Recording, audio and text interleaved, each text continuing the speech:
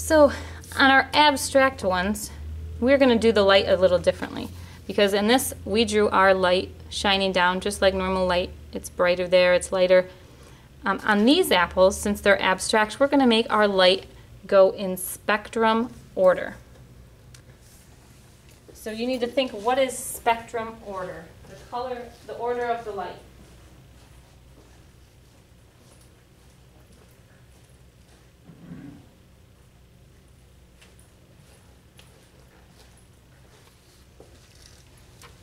So once you have it in your head, you can start drawing your light. So it's the same order that we see when there's a rainbow in the sky. So we're going to do it in that same order. So I'm going to start with red. Oops, bumped the camera. Red, shining down here. And remember, light shines in straight lines. It doesn't curve, so my line is going to be straight for my light. Red, and then orange,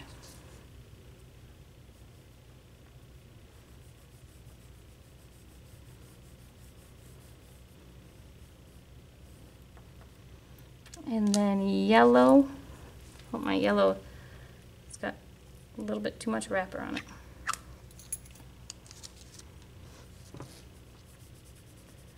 Yellow.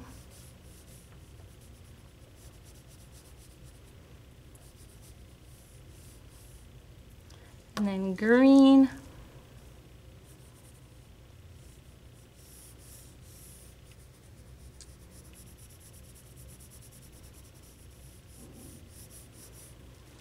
Blue.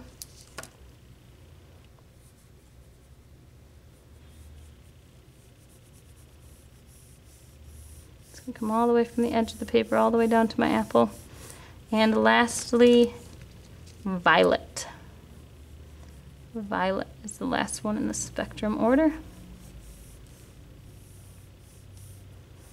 So red, orange, yellow, green, blue, and violet.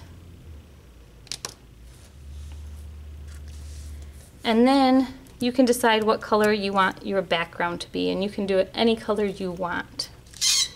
I would recommend you don't use red or violet because they're on the outside edges and you won't be able to tell as much that they're there. I think for mine, I'm going to use, I think I'll use this nice bright green in my background. So I'm going to carefully color that in.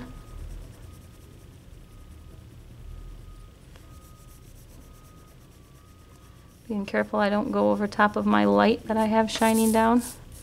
And I'm going to turn it so I can get to the other side without messing up what I already drew. So you can go ahead and color your background in.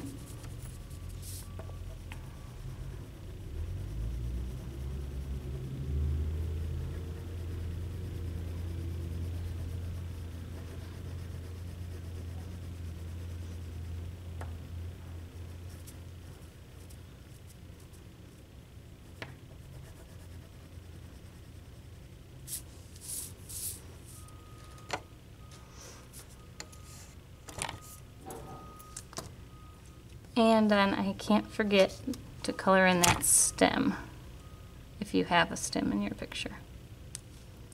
There you have a beautiful drawing.